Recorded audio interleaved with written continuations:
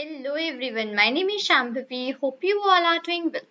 So today into this particular video, we'll be learning that let's say I'll be taking up our respective data. Okay, so up till now what we were doing, we were slightly picking up some sample data and onto those. Right, right, right, right, right. So this was what we were actually doing up till now. But now right away what I'm going to do is that I'm going to start taking up a particular data. Right now with that particular data, what are the things needed to be done, how to rename the columns, or simply we'll be learning that how you can create up your own group and put up some columns inside those groups. Right, so now we're working onto a real data set. This is what we are going to start in from this particular video. Right, so hope I am pretty much clear with that particular thing to you, that what are we going to start in from here. So for the very first thing, what I'm going to do is that I would show you the data set which we are going to use. Okay, so that's my data set which we people are going to use up here. That's one of my data sets which are actually the Google Play Store data set. Okay, so onto this particular one only, we'll be learning that how these things can be worked upon and how we can just simply make up some cool plots and just like many more functions which you have in there onto the Tableau. We'll be learning all those functions onto this particular data only. Okay, so that's the CSV data. What I'm going to do is that I would just save up this particular data onto my desktop. And from there, we can just simply do the things. But okay, let me save it in the data sets only. And let that be the same name. And let me click over the save option. Oh, great. That's done.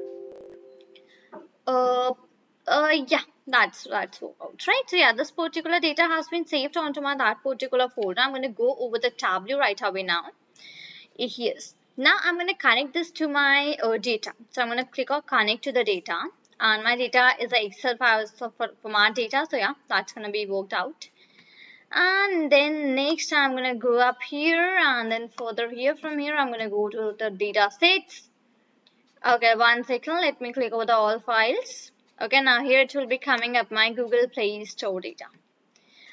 This one, and I'm going to click over the open file. Great. So what's going to do up here for me is that it's open up that particular data for me here. It's the queries are getting executed. After some seconds, it will just simply execute up all the queries for me. And okay, Tableau cannot copy. Okay, let me just close in this particular thing from here. Let me go over this particular data set. Okay, here's my data set. I'm going to go over the file. I'm going to click over the save as option. I'm going to again go to my data sets option. Rather than my CSV, I'm going to set this as my XLSX data. So that is my Excel. Yeah, Excel is going to work upon. Or let me just click for this one. And let me go over this particular next one like that. Well, let me just once again go over to my desktop first. Okay, and after that, let me click over what was that, my data sets. Okay, now from here, I would just choose that which one is gonna be the workout, the Excel workbook. Fine, let me just click over save here. Now here you just got to learn one thing, that when I'm just choosing up here my Excel data, right, when I just try to choose that out, you have to make sure that your particular data is being stored into the Excel format only. So here is my Google Play Store. I'm going to click over the open button, and now it will successfully open up that particular data for me right away onto my Tableau, because now I'm having the correct format. Right, yeah, it's opening up all of those respective things. Let that take its time, and then further you can proceed on. Great. So I can just maximize that out a little bit right away. So see, we are having a lot of particular fields. My fields are app, category, rating, review, size, installs, type, price, content rating, genres, last updated, current version, Android version. Right, so yeah, these types of respective files we are having in here. And we're having a lot of data here as well, right? So let me just get back here. Now, what I'm going to do is that I'm going to take you over the sheet, and then I'm going to explain you the rest left out things, whatever are to be done up here. So yeah, this is my particular sheet. Okay, now just on to the left hand side, as you know, all my tables have been up here, whatever the respective I wanted to. Now in front of the tables, in front of whatever the tables ABC is written, those respective are my categoricals, and this hash number is presented in front of whatsoever, those are all my numericals. So my price, my rating, review, size, these are my numericals, right? And then the Android version, app category, content rating, current version, genus, installs, and the type, these all are my categoricals, right? So that's the respective idea. Now what I could do is that I would simply start making up some cool stuff for this particular plot. Okay, so let's say I just wanted to do it over the let's do that over first of all the apps.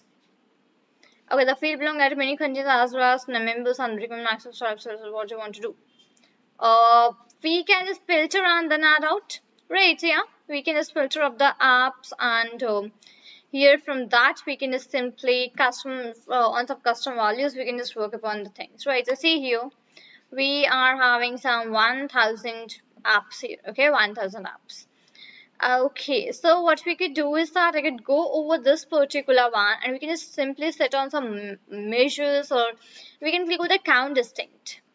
Right, so yeah, it helps me to count out the distinct apps, but yeah, I do not want these particular things, so I'm going to remove up this particular one from here. I could take up my category.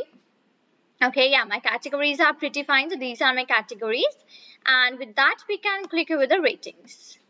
Okay, so yeah, this is a cool plot which we can be made it up here. So see, art and design is having up a rating of 270, and it's actually summing up the ratings. Okay, now what I could do is that I could click over this particular one. I can go with a measure, right? And from there we can just simply send out some, let's say I want to do average. So that's the average which we are getting up here. Right, so average rating is 1.9. It's 4.36. It's 4.19. So like this, you can just go ahead and find on the average ratings in out of 5. Right, out of 5, these particular things could be done out. So yeah, that's the idea. Rather than this is one more type of plot which could be made on. So that's the thing. Right, the table can be made up. That's pretty fine for the average. That's done. This sort of table can as well be made up here. So yeah, that I just simply do up. The bar charts, the stacked bars, these are my stacked bars. What are these? These are my box plots. What's that? This is my, yeah, it looks cool, right? It looks cool. Now I just really do not want to keep this one, so I'm going to click over the exclude. Right, I hope that you notice out whatever I did. See, now let's say here it's 1.9 for me, right? A category there is 1.9 and the average rating is also 19.0. Now this is actually one of the things which is not suiting my complete data format, whatever I am having up, right? So what I could do is that I could click over this particular column, right? I could do the right click. After doing up the right click, I could just go over this exclude button, okay? This exclude, and I will simply click up. So now that has been removed there from there for me. Now the events is having rating 4.4, education 4.3, art and design 4.3, and this respectively you are having all of your particulars accordingly here. Okay, all of your ratings are the average rating, so that you are having it, right? So yeah, that's the thing which could be very easily done up here. Now after that you can make it, I guess this one was a circle. Okay, let's check it. This one was done. Okay, that's not making up a 2 cents, and yeah, this one can as well be a little bit of it for you. So you can just simply see here, I just selected all of those, and now I want to change the color. Let's say I want this color. See, color change. How did I do this? Once again, listen. I just clicked over this particular white portion and do Control plus A. Control plus A helps you to select up all of these particular options. Right, I selected. I did go on to my color option, and from there I could just change any color accordingly. See, I can change those according to my choice, whatever the colors I want out. Right, the borders, if you want, you can set up some borders as well according to your choice. Now see, this is the borders as well which are appearing up here for me. So that's the thing. I can just once again select all, Control A. We can just increase or decrease the size as well. If you want to set up some labels, so yeah, labels can be done up here, right? So the font, how much font should be there. So we can decrease or increase the font as well according to the needs, whatever are done, right? So see, details and a tool tip, everything is pretty focused out, right? So yeah, this particular plot can also meet up here. So now, the best one was this particular one that was demonstrating us that how these things could be done, and like how does these particular ones could be made on, right? So yeah, that's the respective idea. Great. Now I'm gonna close this out from here. Perfect. So yeah, this one is one, and I can just put up on over my sheets that what was my name of the sheet. My sheet name was it was category GORY category versus app ratings.